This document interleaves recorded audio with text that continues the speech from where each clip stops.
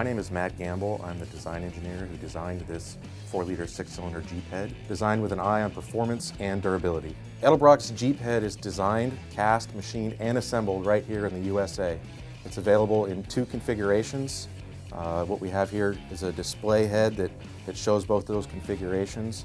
You can get it either complete, which includes valves, valve jobs in the seats, reamed and honed guides, and complete spring retainer, lock, and seal packages. Or it's available, as you see on the bottom half of the head here, as a bare head, which you're going to get a machined casting with guides installed, which are not reamed and honed, and you're going to have seats installed, but they are not going to include valve jobs. Edelbrock's Jeep 4-liter 6-cylinder head incorporates better flowing intake and exhaust ports. These ports are designed to flow well over the entire lift range for which typical Jeep cams operate. They're not biased to just get a peak flow number, good for advertising, but they will work well with cams and perform well on the vehicle, giving you good torque and low-end response from your vehicle. The valves themselves are undercut on the stems and swirl polished on the heads. We're running stock Jeep valve sizes, which are 1910 on the intake and 1500 on the exhaust. The combustion chamber is a more modern design. It's a heart-shaped chamber. It's designed to work in conjunction with the ports for that good flow, both on low end and top end through the flow range. The geometry of the combustion chamber also aids in promoting a good flame front so that you get good power out of the engine while it's running.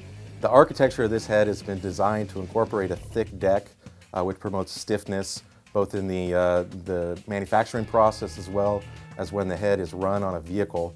That thick deck is going to support the combustion process and keep everything in the place it's supposed to be in. On the port side of things, we've got helicoils inserted into all the threaded holes. You've got, on a Jeep inline head, you've got intake and exhaust both in the same flange. So you've got elevated temperatures. Those helicoils will add strength to the threads and again keep the manifolds where they're supposed to be and keep things from leaking. And on the top side of the head, we've got reinforced rocker bosses to aid in valve train stiffness.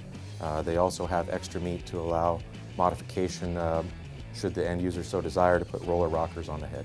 Looking at first the intake and exhaust manifold side of things, the intake is designed with port locations to work well with a 91 to 2006 intake manifold, and the exhaust is going to require, the port locations will require a 91 to 98 factory header, or any aftermarket header will work. The valve train itself, the valve angles are stock, which means that you can run all your stock rocker arms, push rods, and everything will line up correctly.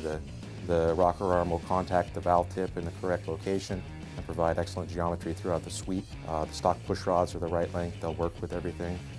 The valve cover rail is in the stock location.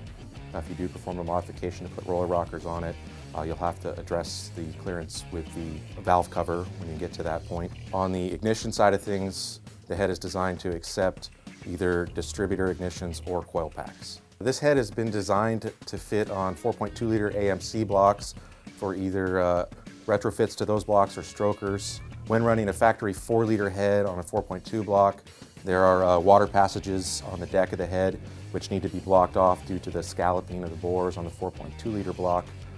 When designing this head, we've eliminated those particular water passages, so no modifications are necessary to the head itself to be able to run on a 4.2-liter conversion. What you do need to make sure you do is get the proper intake and exhaust manifold combination to go with the cylinder head, not with the block. So that would be a 91 to 2006 intake, 91 to 98 exhaust or aftermarket header. And then as you're assembling the head, the other critical thing is verifying that you get the proper push rod length. Edelbrock's Jeep head is pending CARB approval for 50 states emissions legality when used with factory fuel injection setups.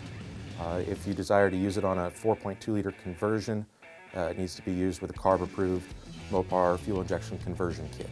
To learn more about Edelbrock's line of high-performance cylinder heads, please visit us at edelbrock.com.